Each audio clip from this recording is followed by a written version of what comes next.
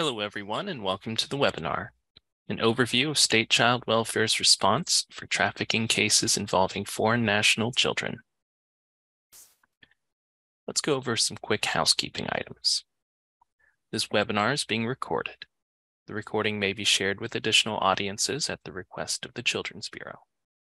This webinar will be interactive, featuring a question and answer session. The slide deck will be sent out along with the recording 1 to 2 weeks after the event has occurred. If we are unable to address all questions, we will answer the remaining questions and follow up communication to all participants. There will be an evaluation survey at the end of the event, so please take a moment then to provide us with your feedback. I will now turn it over to Jasmine Clark to begin. Thank you, Chris. So I'll start by introducing the Preventing and Addressing Human Trafficking team. From the Children's Bureau, we have Serena Amin and Lauren Fishman. From the Capacity Building Center for States, myself, Jasmine Clark. Next slide, please. And for today's agenda, we have a welcome. We'll have Children's Bureau hot topics and updates. We'll have our presentation about human trafficking and child welfare. We'll have our closing remarks. And today's objectives: increased awareness. Participants will learn how best to help foreign national children that have been exposed to trafficking. Increased knowledge. Participants will learn about the types of services foreign national children are entitled to receive. And now I'll turn it over to Serena for hot topics. Wonderful. Thank you so much, Jasmine. And I'd like to thank everyone for being here with us today. April is National Child Abuse and Prevention Month. And during this month, we recognize the importance of communities working together to support and strengthen families and prevent child maltreatment. Throughout the year, communities are encouraged to increase awareness about child and family well-being and work together to implement effective strategies that support families and prevent child abuse and neglect. We're going to drop in some resources in the chat for you. So there's the Prevention Month website that'll have an array of resources that are available to you and your teams. I encourage you to look through that and kind of dive deep into the resources that are provided. And additionally, CB will be hosting a Prevention Month event called Thriving and Healthy Kids. We all have a role to play in promoting positive childhood experience. And this is a webinar that will occur on Tuesday, April 23rd from 1 to 2 p.m. And we'll drop in that registration link in the chat. And we encourage everybody to attend for that as well. I'd also like to call your attention to the National Human Trafficking Prevention Framework that was released back in February of this year. This framework is a resource for organizations, communities, and governments seeking to strengthen efforts to prevent human trafficking. It reflects research and best practices in violence prevention, health promotion, as well as the expertise of people with lived human trafficking experience, and as well as allied professionals.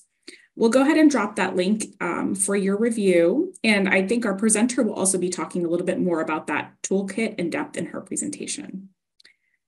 And I also want to call attention to some opportunities that will be available through ACF and the Children's Bureau.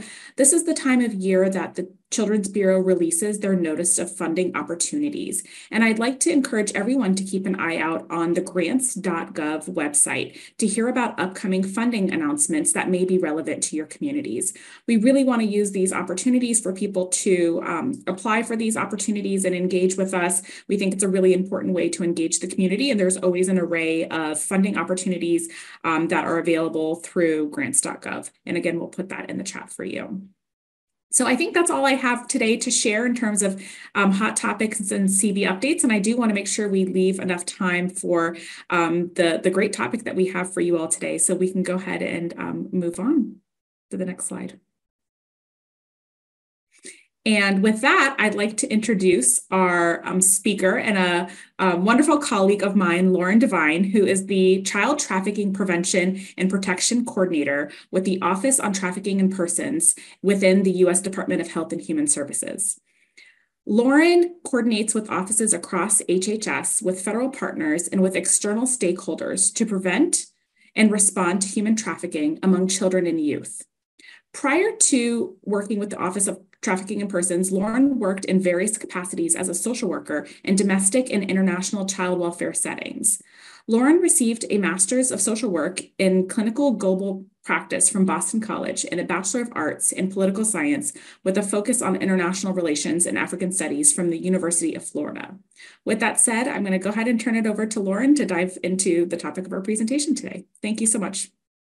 Thank you so much, Serena. And I just want to preface this with, I am overcoming a sinus infection. And so if at any point I mute and take a sip of water, it's so that you all don't have to hear me coughing, but I hope that I can make it through. Really grateful to be on with all of you today. And I see a lot of familiar names of people that we coordinate and partner with on a regular basis doing incredible work. And so I hope that this information is helpful to you. And I really encourage you to type in your questions throughout and yeah, just making this as much of a conversation as possible. I'm hoping that this information will be helpful to your work. So today we are going to be talking about the process of responding to trafficking concerns among foreign national children and youth. This includes unaccompanied children. We've heard a lot from states and child welfare that they have questions when encountering situations when responding to cases of foreign national minors who have experienced trafficking. And we want to just give an overview of resources available to these clients and also just provide a space for you to ask questions and as well as share resources with you. So next slide. So the Office on Trafficking in Persons, for those of you who aren't familiar, is located in the U.S. Department of Health and Human Services Administration for Children and Families. So we are a sister office to Children's Bureau and work very closely with our colleagues across ACF, including in the Office of Refugee Resettlement. Next slide.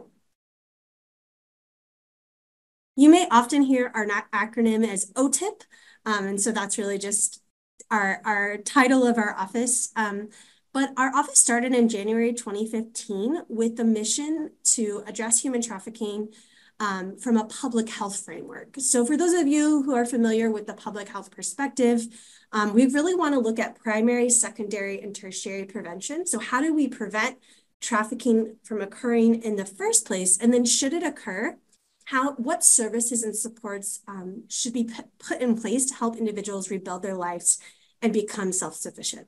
Next slide. So looking at the public health framework, we often are thinking about trafficking from that criminal justice framework. And so the public health framework really brings together all the different groups and entities working together, including child welfare. And so it's pretty self-explanatory, but this model helps kind of describe what that is. Next slide. So our office has three major functions: protection, prevention, and research and policy. Oh, and I see in the chat that people are having a hard time hearing. Is that across the board or just one person? If so, I can switch out my volume. It is hard to hear. Okay, let me try. Oh, volume is fine. I see a mixed response. Okay, I'm going to continue on, but if there's an issue with hearing me, please let me know again and I'll switch out my volume. But thank you for flagging that. I'm sorry.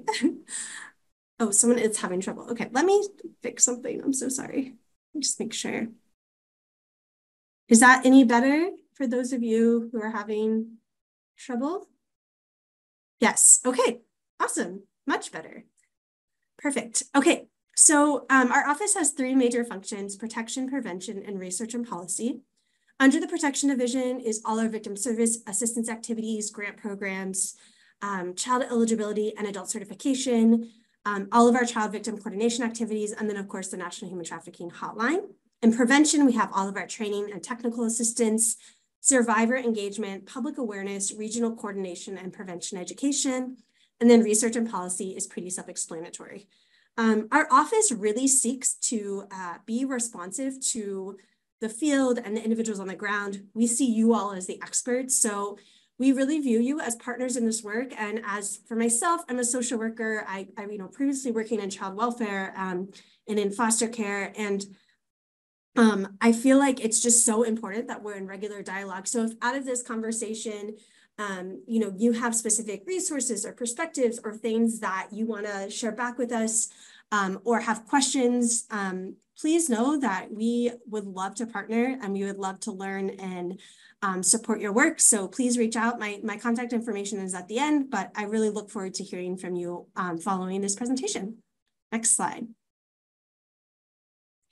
So today I'm going to be specifically talking about human trafficking among foreign national children and youth. Everyone on this call is pretty comfortable with what is human trafficking. We talk about it from a really broad perspective.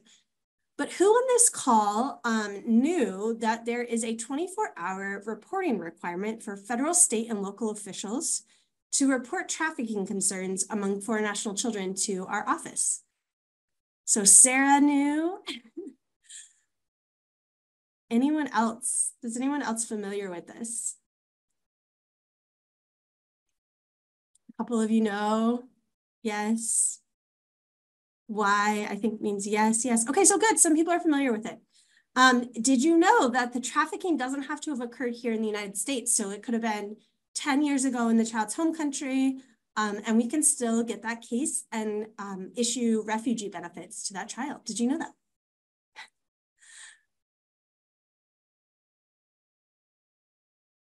No? Okay, great. So there's a mixture of responses. And so really, what I am hoping that comes out of today is that for those of you who do know about this process, that you can learn a little bit more and ask questions. But for those of you who aren't familiar, I want you to see our work and our office's resources as a resource and support to you to partner with you in your work. So if you come into contact with a foreign national child or youth and they report being forced to work or asked to mate or made to engage in commercial sex at any point in their life and in any country, and they're currently under the age of 18, you should refer that case to us so we can connect them to refugee benefits and case management services. We can also coordinate with you and troubleshoot through different areas and advocacy and help ensure safe placements for these children. So there's a lot that we can do. We can also do training, et cetera. So just kind of keep that in mind while we're talking through the process. In this next section, I'm going to be talking about definitions. I know you all are familiar with what human trafficking is, but the reason I'm talking through these definitions is our office may view things or interpret the law for foreign national minors for the purpose of benefits in a way that's a little bit different than what you might be familiar with. So I just want to make sure to cover those nuances. And so with that, we will go to the next slide. So human trafficking of a minor, when we as an office are looking at cases, we're specifically looking under 22 U.S. Code 7102, or the TVPA, as many of you all know, Trafficking Victims Protection Act. And looking at the law, labor trafficking or forced labor is the recruiting, harboring, transporting, providing, or obtaining of a child for labor or services through the use of force, fraud, or coercion for the purpose of subjection to involuntary servitude, peonage, debt bondage, or slavery. And then sex trafficking or commercial sex is the recruiting, harboring, transporting, providing, obtaining, soliciting, or patronizing. So those two actions were added after the passing of the Justice for Victims of Trafficking Act of a child for the purpose of engaging in a commercial sex act. All right, next slide. So one of the things that our office parses out the difference between is trafficking versus smuggling. So this may be surprising or not surprising to you, but our office receives about 4,000, lately about 4,000 cases a year of potential trafficking for foreign national children and youth. Of those cases, we issue between 2,000 to 2,500 eligibility letters granting children access to refugee benefits, as well as additional interim assistance letter, giving those children up to 120 days of benefits while we're figuring out the case. And so in a lot of those cases, we see concerns of concerning smuggling schemes. So maybe the child is forcibly brought to the United States, treated in a way that causes some type of harm to the child during their journey to the United States. But obviously smuggling in and of itself is not trafficking. Trafficking can involve smuggling, it can involve transportation, but trafficking is simply forced labor or commercial sex.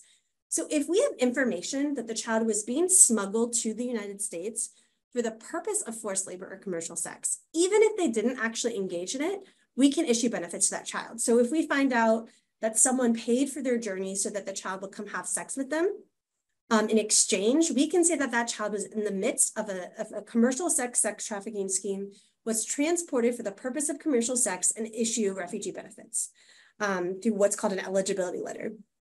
Or let's say we have information that the child gets to the United States and someone is demanding that they come to their placement so that they can work to pay off a debt. The child feels threatened, coerced. In that situation, we may be able to say that the child was transported for the purpose of forced labor. Also, often children during their smuggling schemes are forced to work against their will or made to have sex in exchange for the cost of the journey. So there's a lot of intersection between smuggling and trafficking, but smuggling in and of itself, as you know, is not trafficking. Take a sip of water and next slide. So another common type of case trend that we see is ransom. We see a lot of cases where children are held in a warehouse, and while they're held there, their families are contacted and told, you have to send money or we are not going to let this child be released from this warehouse, threatening to kill the child. What's missing in that case is that forced labor or commercial sex. So ransom in and of itself is not trafficking. However, if while the child is held for ransom, they're forced to do chores, they're forced to do construction, they're forced to do some type of labor or service, or they're told, your ransom will be paid for if you have sex with me, then we potentially have a case of trafficking. There's also times, and we'll talk about this a little bit later, where if a child is made to engage in sex acts over and over, so sexual assault on a pattern basis can be considered what's called involuntary sexual servitude as a form of labor trafficking. In that sense, that would also be a situation where when a child is held for ransom, if they're sexually assaulted on a repeated basis, that could also be a situation of trafficking. So again, ransom in and of itself is not trafficking, but it can entail some kind of trafficking may have occurred. And so what we encourage practitioners to do is if they have a case of where a child indicates that they were held for ransom, it's always good to explore further. Tell me more about your schedule while you were held. Talk to me more about what you did each day. And if they indicate concerns of being made to do chores, being made to work, being sexually assaulted, that could be a situation of trafficking. All right, next slide. So labor trafficking of minors is the recruiting, harboring, transporting, providing, or obtaining of a child for labor or services through the use of force, fraud, or coercion for the purpose of subjection to involuntary servitude, peonage, debt, bondage, or slavery. I used to literally have this definition printed on my cubicle, and I just always felt like it was so complicated when I would get a case to even know where to begin.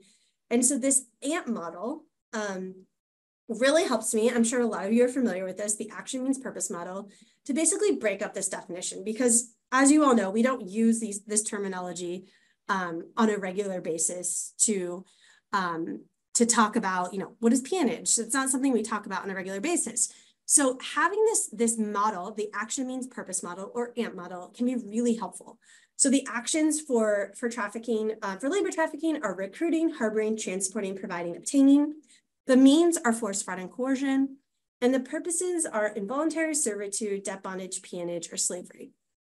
Our child protection team, when they receive a case, will triage it.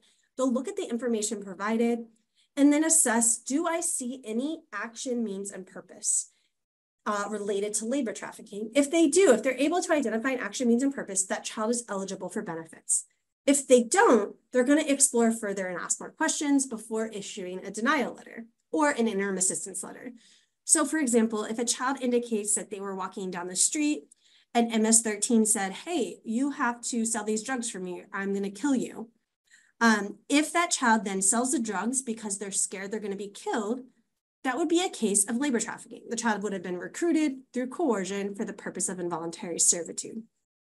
So we just need to be able to identify one action, one means, and one purpose, and we can say that that child is eligible for benefits. Next slide. So with that in mind, we get a lot of questions around labor exploitation. Situations where children are working in hazardous work environments, working in situations that are unsafe. Maybe they're not getting paid what they're promised, or they're having they're unclear about what their written earning statements is. Maybe they're having pay withheld. Maybe there's some type of wage theft going on. All of that entails labor exploitation. What brings that into a case of labor trafficking is what you see here. So threaten to pay debt and expenses, threats or use of violence, demoralize, intimidation, control, movement to work to their work is controlled. They're controlled or monitored in some way. Often it's when they live at their work site or live with their employer, use or threatened use of the law, threat of deportation, physical beatings.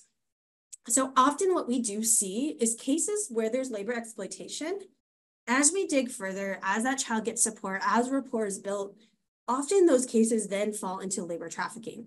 So if you ever have and come across a case of labor exploitation for a foreign national minor, you're not really quite sure if there's actually labor trafficking occurring, but you know that there's some type of exploitation, you can still refer that case to us, and we can issue what's called interim assistance. That interim assistance gives that child 120 days of refugee benefits while things are being determined, and we can also connect them to a case manager. So again, labor exploitation in and of itself is not trafficking, but it might entail that there is labor trafficking occurring. Next slide. Okay, and then next is sex trafficking or commercial sex. And as you all know, because of the Justice for Victims of Trafficking Act, we have 2 more actions for sex trafficking: soliciting and patronizing. Soliciting is the ask or offer of something of value to have sex. So it would be, hey, I'll pay you $50 to have sex with me. Even if the child says no, walks away, that child was solicited for the purpose of a commercial sex act. And then patronizing is when there's a third party involved. So an example of patronizing would be a landlord tells a grandparent, hey, if you let me have sex with your grandchild, your rent and your utilities will be paid for. Even if the grandparent says, no, that can't happen, that child was being patronized for the purpose of a commercial sex act. And then purpose, obviously, commercial sex act in exchange for something of value. And because we're talking about minors, there doesn't need to be any force, fraud, or coercion identified. So the child can state, I willingly had sex to get that jewelry. I wanted to have sex to get that shelter or to get that money. Regardless of the statement and the child's perception of willingness, because that child is a child, there doesn't need to be any force, fraud, or coercion to indicate that they are a victim of sex trafficking. All right, next slide. Some other nuances to talk through with sex trafficking is the something of value can include money, food, shelter, gifts, transportation. It doesn't have to just be money. It can also include debt. Sexual act as defined in federal law is under 18 U.S. Code 2246, and it's oral, anal, vaginal sex, digital penetration, or touching underneath the clothing in the genital region. So we need to indicate that there is something of value in exchange for a sex act for it to be considered sex trafficking. We get a lot of cases related to child sexual abuse material. So maybe a child is told, hey, send me a nude photo and I'll pay you $50. That would not be a sex act in exchange for something of value, because the child would simply be posing nude in the photos or videos. That would be child sexual abuse material. But would bring that into a case of trafficking would be if the child is engaging in sex acts or being depicted to engage in sex acts in the photos or videos that are being distributed or sold, or that they're being offered money for. Another time that child sexual abuse material can be trafficking is labor trafficking. So we have received cases where children are asked to provide photos. It could even be nude photos, and pose for photos on a repeated basis and threatened, similar to what people might refer to as extortion. And it could fall under what's considered labor trafficking, a form of servitude. So if you ever have a case of child sexual abuse material for a foreign national minor and you're not sure whether it falls into either of those definitions, another option in addition to submitting the case to us is actually staffing the case with our child protection team. We have a case staffing line that you can reach out to. The information for that line is on a slide coming up, but I'm also going to put it in the chat box so you have our team's number. And you can always reach out to staff at Case there. So it's 202-205-4582. And then, of course, I went over this earlier, but just a reminder, because of the definition of soliciting, even if the sex act or exchange never actually occur, solicitation for a commercial sex act alone may be considered sex trafficking of a minor. Next slide. Again, you all will get these slides. Yeah, no problem, Sarah. Yeah, it can be really complicated when looking at sexual extortion and labor trafficking and the nuances of that. And so I would encourage you that if you have questions, in addition to reaching out to our chat line, you can email me to set up a meeting and we can talk through the case and parse out what you all are seeing, because it can be very complicated and nuanced, and we definitely want to support you in that. It doesn't also have to be a foreign national minor. If you just have questions generally and are trying to parse out some questions around trafficking, we are very happy to support. And we'll have this information at the end, but we've developed a lot of resources recently in coordination with our colleagues at Children's Bureau, some microlearnings, toolkit, and other resources related to screening and responding to trafficking that are available to you. So definitely here to support you in that. Yes, definitely, Sarah. That's a great point. Bringing up that the response side can be really hard, especially in cases where labor trafficking isn't yet in your state defined under child abuse law. That's a great point.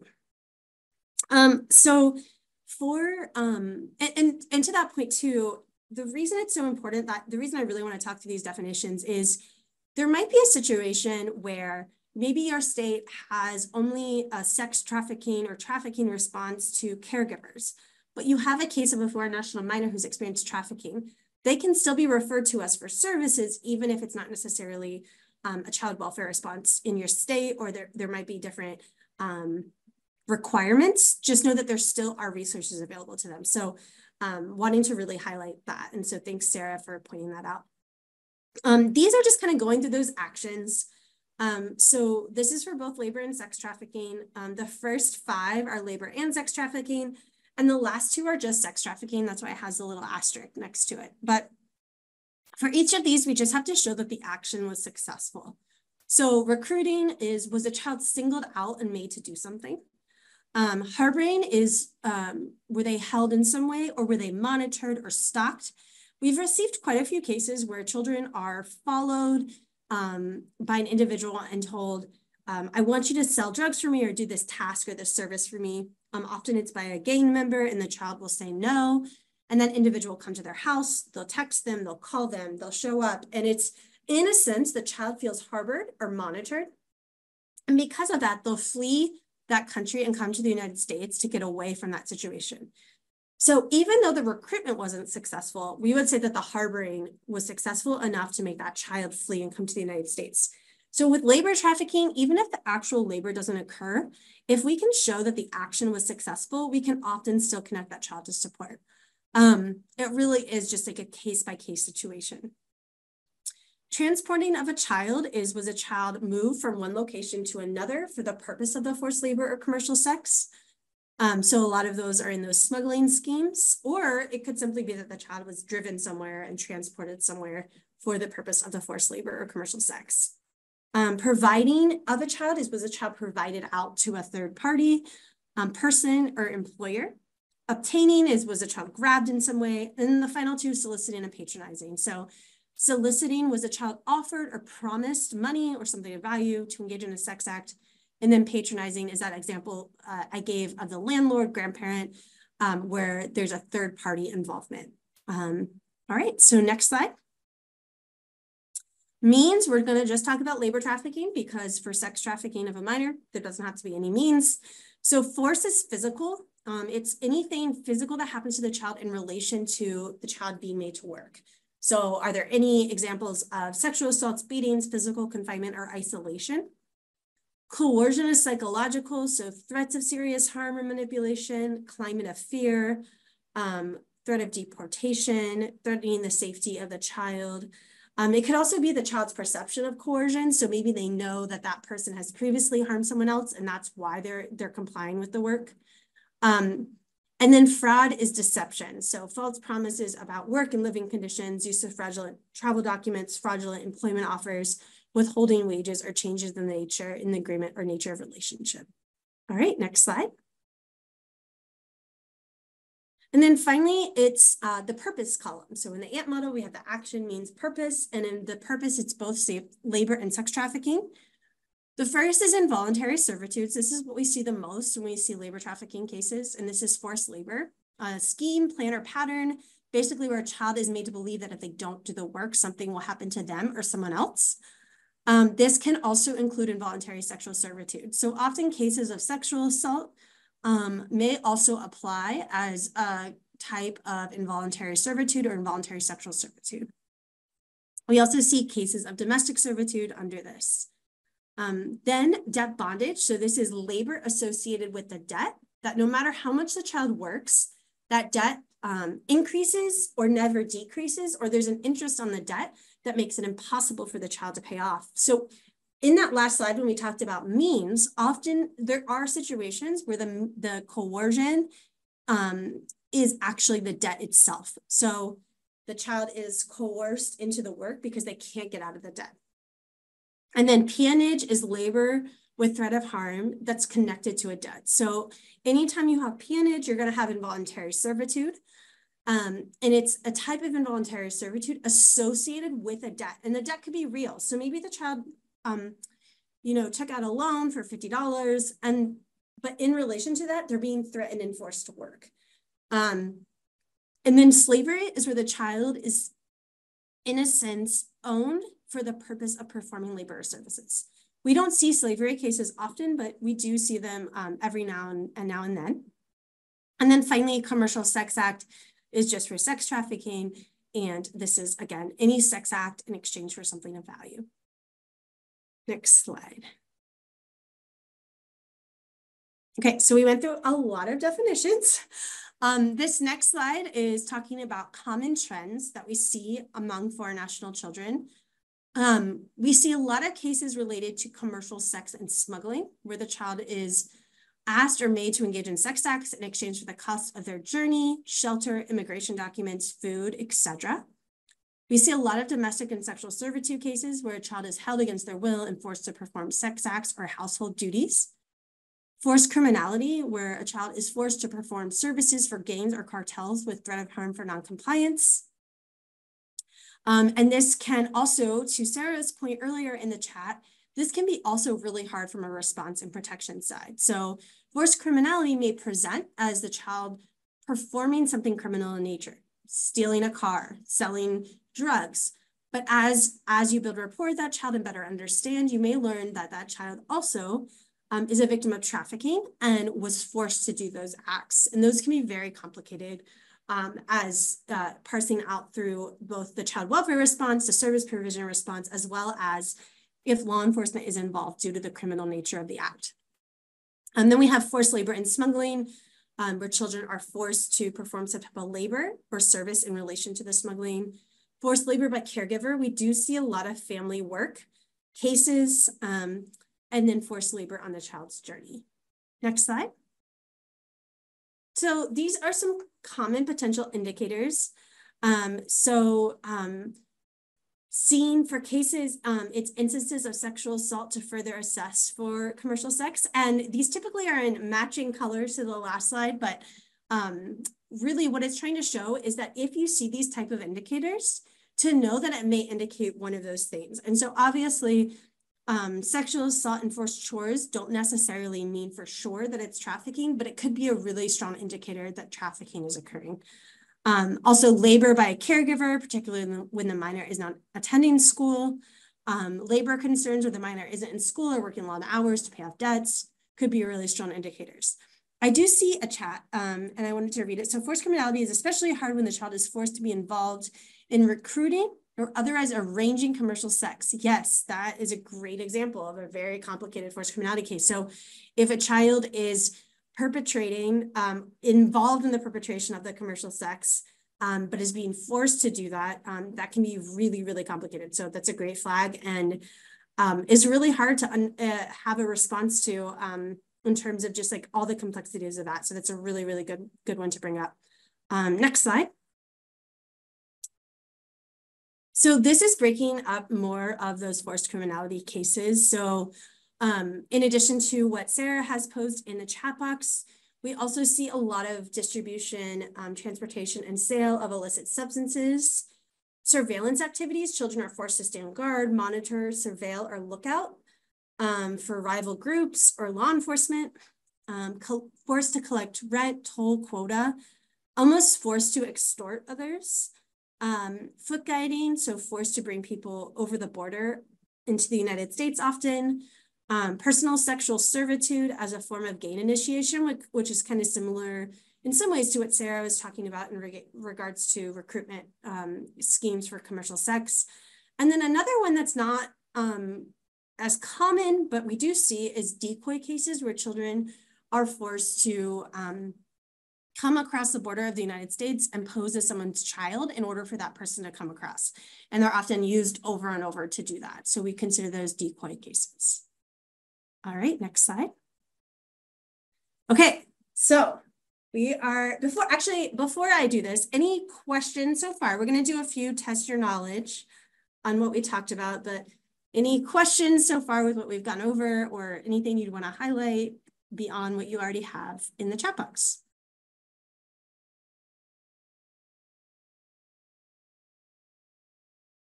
Okay, awesome.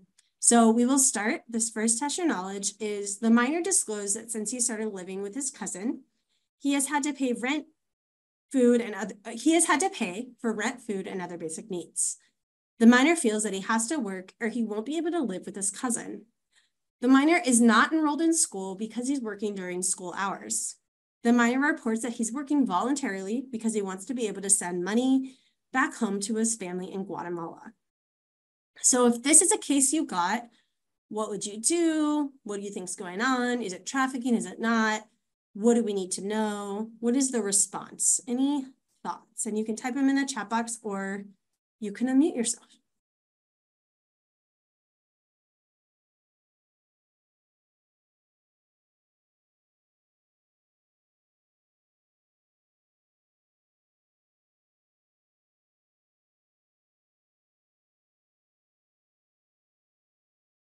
And unmuting has been enabled, so if you want to unmute yourself, you can, or you can type in the chat box. Hi, good morning. My name is Maria. I'm with Volunteers of America. Hi. I had a similar situation. So what we did is we just kind of got the legal guardian involved and kind of walked them through the process of enrolling them into school because since they didn't have legal documentation, they thought that they didn't have to go to school. So in my scenario, the legal guardians were just a little unaware of the services and requirements the minor needed. So we just kind of did a hand-holding approach to help them enroll them into school and let them know that the child was not to work, that the main priority was for them to go to school and continue providing them services. So we did ESL for them. We did help them create an ILP and just monitor their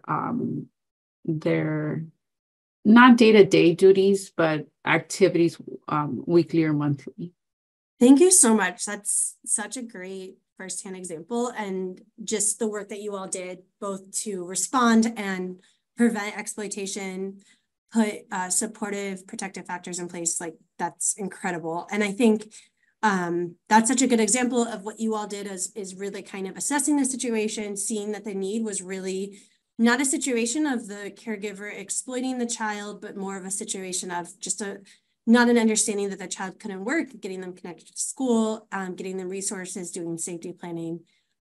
So that's great. Thank you so much for talking through that. And I see a couple in the chat box of, it doesn't seem like trafficking from this limited information, but it's concerning that the child's not attending school and potentially violating child labor laws. And then another is not enough to be human trafficking, but enough facts to look deeper. Yeah, this is perfect. And so in a case like this, we would want exactly what was done, the example that someone shared when they unmuted themselves and what's being described in the chat.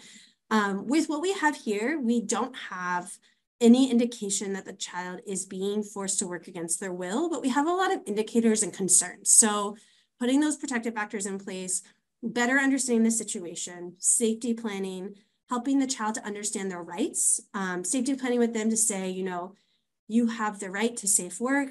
You know, you indicated that you're working voluntarily, but you also mentioned that you feel like if you don't work, you won't be able to live with your cousin. Can you tell me more about that? You know, tell me why you feel that way. And if they say, oh, my cousin threatened me, then we would have a different situation. So really just exploring with the child, building trust. Yeah, this is great. And the reason we have these examples of not these clear-cut cases is because this is, as you all know, often how it presents. It's not always, you know, this clear-cut situation. And so this is one of those cases where we would definitely recommend safety planning. We have a good safety planning toolkit from our grantee, specifically for working with foreign national children, that the resource is linked at the end of the presentation. So we'll make sure to highlight that for you.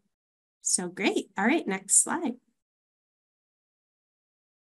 The next one is the minor reported that she's been approached multiple times at school by gang members pressuring her to sell drugs.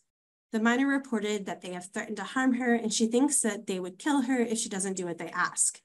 She reports that she's refused, but she's afraid to go to school because they continue to approach her. So kind of the same thing on this. Anyone have anything like this? What would you do? Is this trafficking? Is this not? Any questions?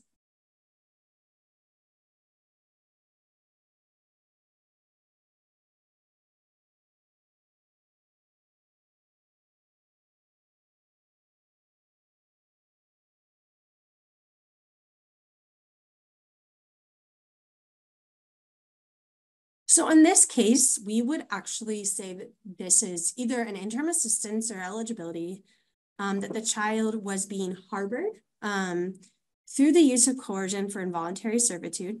The harboring is that monitoring. So she's being followed, she's being approached, she doesn't feel like she can go to school, she's being threatened that she'd be killed. And so even though the labor didn't occur, this is enough for sure to refer the case to us so that we can connect her to services and better understand what might be going on, and see if she's in a scheme.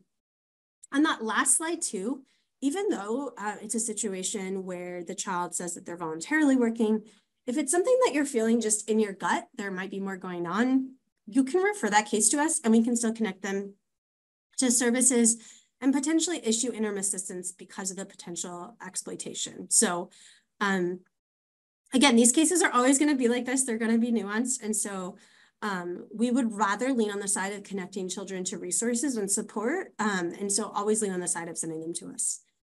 All right, next slide. This one is the minor disclosed that he was contacted by a man through social media offering to pay for his journey to the United States. The minor stated that at first he was asked to send nude photos and later he was told that he would have to engage in sex acts with a man upon arrival in the US. The minor reported that he feared the man because he owed him a debt for his journey and felt that he didn't have a choice. So same questions on this one. Any thoughts?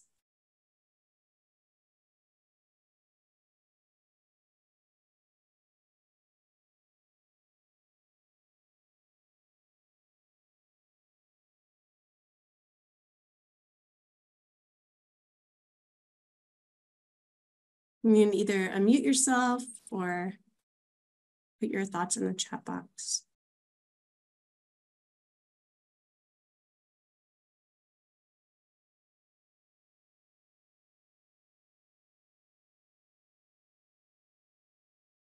So this is a case that we would say is sex trafficking. This child would get an eligibility letter. Yes, perfect. Go, Caitlin. It is a solicitation for sex trafficking due to the exchange of value of the journey for sex acts. Exactly. Now, if you got this case and they just said it was the nude photos and it was an exchange for the cost of the journey, we would also have a lot of questions and we would still encourage you to send this to us so we can connect the child to resources, because often we would then learn that there's more going on. But yes, exactly. This is a case of sex trafficking. even though the sex acts didn't occur. So yeah, great job. All right, next slide. Okay, so now I'm going to talk through the process to send us a case. So it's called the child eligibility process.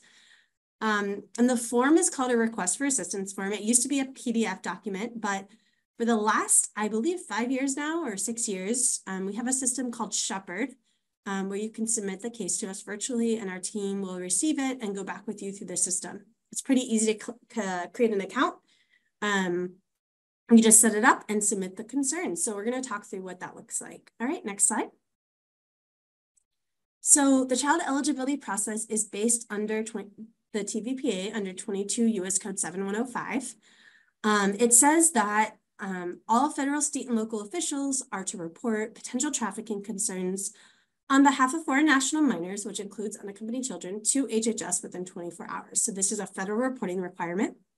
And then the benefits letter is that upon receipt of credible information that a foreign national minor experienced trafficking, OTIP issues an eligibility letter to the child, making them eligible to apply for benefits and services to the same extent as a refugee. So this is where kind of this whole process comes from. And that's a little tiny picture of the eligibility letter. All right, next slide.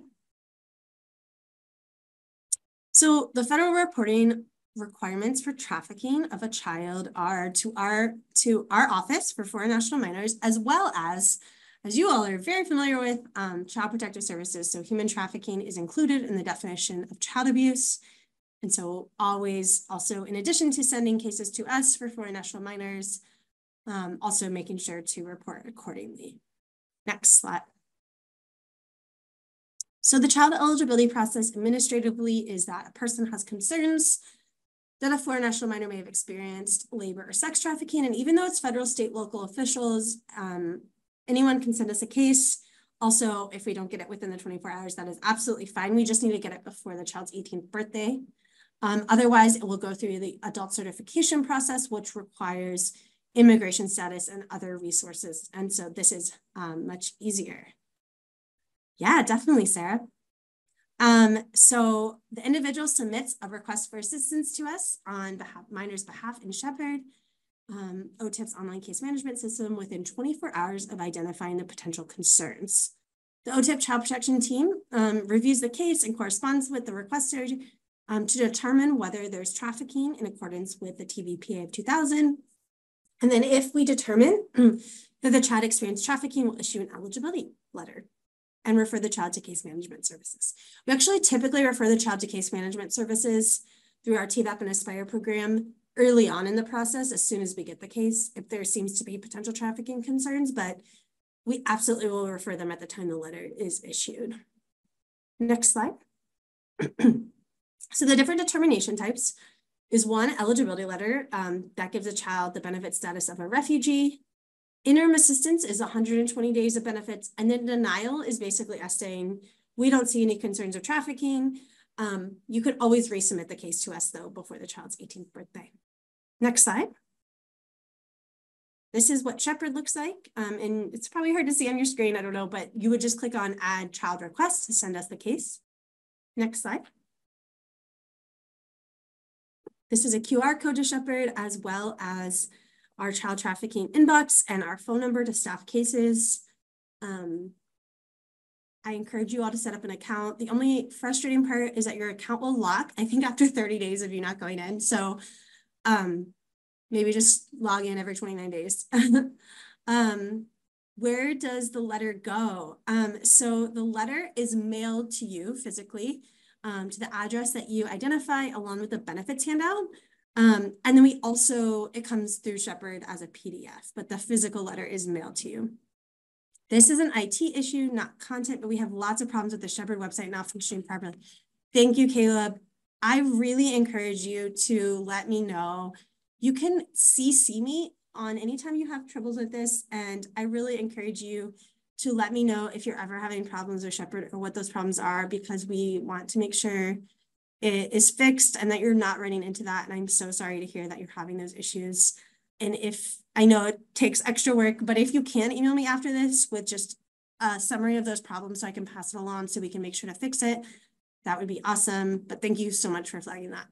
And yes, you will absolutely get a copy of this presentation. Would we be responsible to deliver the letter to someone? Yeah, so if you sent the case to us, we would actually, we ask you, there's like in the form, there's a place for where to mail the letter. And then we would just confirm with you where to send it. So if you want us to mail it directly to the child or to you, you would just explain where it's going. These are great questions though. All right, next slide. Yes, Sarah, that's a great question. So is there an easy way to check if a child already has been referred? So we have a letter verification page where benefit issuing agencies, once they get the letter, they look at the 5-digit tracking number on the letter at the top right-hand corner, and then they just put in a couple of data points from the letter, and it can verify if the child's eligible. So the only way to know is if you actually have the physical letter. And the purpose of that is that we don't want someone random, like let's say, Sarah, I have your name and your date of birth. The purpose is we wouldn't want me to be able to just go on and type in Sarah Ladd and your date of birth and know if you have an eligibility letter. So the point is that you're supposed to physically actually have the letter to be able to check. If you don't have that, but you're wondering, you can always reach out to us at childtrafficking@acf.hhs.gov and ask us or call us and we can confirm. These are the benefits that the child is eligible for. So refugee cash assistance, Medicaid, TANF, etc. Next slide. I only have 5 minutes, so I'm going to go quickly. They also are referred to Aspire Case Management Services, which is our case management grantee provider, which has regional coordinators. So if you want to know who your regional coordinator is, let me know. I can connect you. We can do trainings. We can set up coordination calls, set up some SOPs for how to send cases to us. And then they also have case managers all throughout the United States. They also do a lot of coordination with the DOJ Office for Victims of Crime Grant Network, as well as ORR post-release services. Are they eligible without regard to who has custody? Great question. So if the child is in custody of the Office of Refugee Resettlement, they're already actively like in a shelter, they're already getting those services, so they wouldn't. But if they are, if they have an eligibility letter, they are a victim of severe form of trafficking in persons and eligible for, the state would be eligible for Title IV funds as the child is a victim of a severe form of trafficking in persons. But then sometimes, depending if the child is in the care of the state, they may get their Medicaid or other resources through their letter or through the state. It really just depends. I've kind of seen it go different ways. But Blanca, if you want to follow up with me on that, I think that's your name. I can't see the full name on there. We can troubleshoot a little bit more. All right, next slide. So this is some of the coordination our Aspire team and TVAP teams can do. So the regional coordination, case management, and then if the child is 18 or older or becomes 18 or older, youth and adults can access our TVAP case management program. Next slide. Coordination generally, we can coordinate and advocate with state and local child protective services, consult with requesters on questions, do trainings. Will you be able to talk today about what the coordination looks like and how child protection agencies and law enforcement are involved in coordinating once a child has been given a letter? It's often quite complicated with many partners, especially for unaccompanied minors. Yes, Sarah, that's a great question. So perfect timing for our coordination slide. I did not ask Sarah to ask that question then, but it was perfect. So this is a great question. So there's times where we get a case and a child is in a state, they have active trafficking concerns, and it's really complicated to have everyone brought to the table and know what to do. So we set up coordination calls all the time with our grant program, with the regional coordinator, with the case management program, with the local child protective services to figure out what's in the best interest of the child, placement, and kind of all of those things. So we are here to support.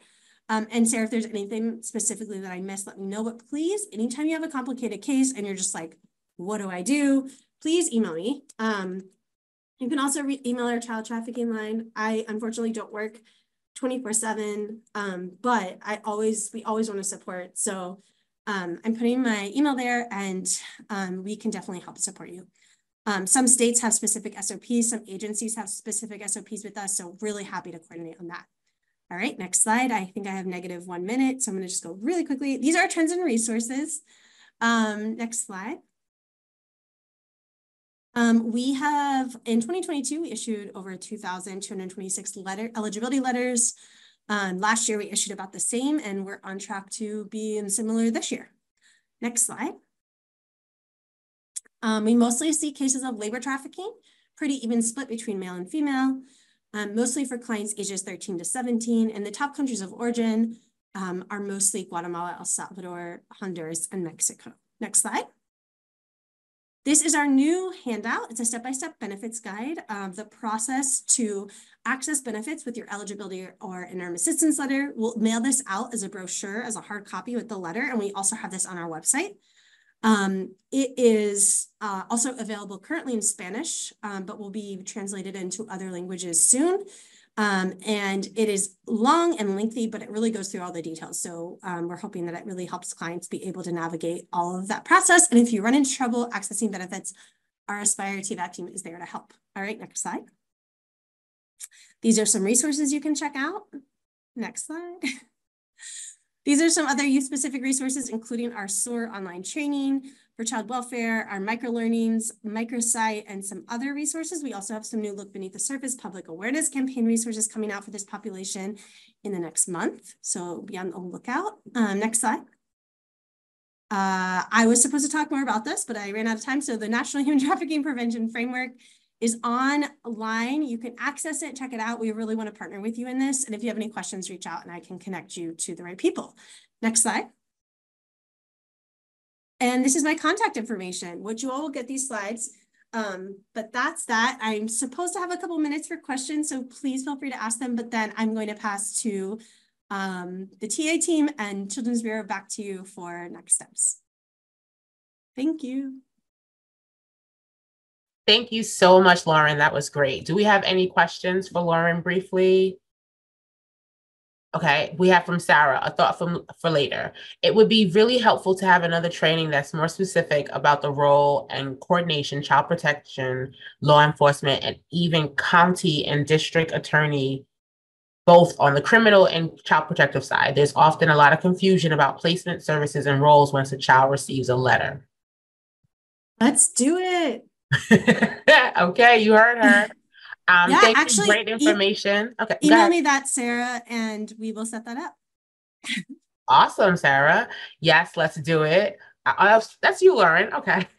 Well, thank you so much, Lauren. If we have any other questions, we'll email Lauren and we'll put it out in. Okay, we have one more. It sounds like there may be cases that come up where the child is eligible for services, but a child protective case may not be opened because it doesn't meet screening requirements. So yeah, I guess we definitely have to do a part 2 for this. So if we don't have any questions, I'll just briefly go through the closing slides and we'll get you guys out of here by 3 o'clock. Next slide, please. So we have coming up, we have National Foster Care Month. It's in May. We have an event May 16th from 2 to 3:30. Please register for the event. It's called Align with Youth, Developing Lifelong Relationships and Supportive Networks. Yes, the recording will be shared. Next slide, please. And also, May is very busy. We have SWEBE, which is a Child Welfare Virtual Expo, May 22nd through the 23rd. You can also register through that clickable link. Next slide, please. And it's also been dropped in a chat as well. So after this presentation, you will receive an evaluation survey. It's really important that you complete that survey. That's how we know at the center what you want to hear and if you liked what you heard today. Next slide, please. Again, just stay connected with the center. That's a clickable link. I'm assuming you guys are all on Gov Delivery because you received the registration announcement for this informative webinar. Next slide, please. And again, that's our contact information, our website, our email, our phone number. And that concludes our webinar. Thank you so much to our wonderful presenter, Lauren Devine, excuse me. That was very informative. And I guess look out for part 2. Thank you so much and have a great day. Thank you for joining us today. We are now closing the call.